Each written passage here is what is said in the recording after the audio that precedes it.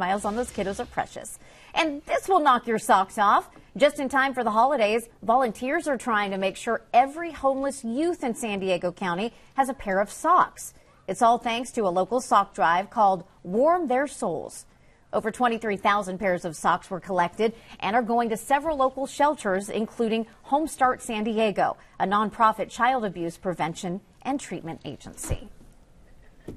What a great idea for this. Yeah, it is. You know, so many people forget the socks. You know, they'll have bags of clothes and blankets and things, but often socks are left out, and they need them most of all. Absolutely. If your feet and your head is warm, a lot of times it kind of regulates the rest of your body, and you're okay. It's always the little things I to know. remember. That's great.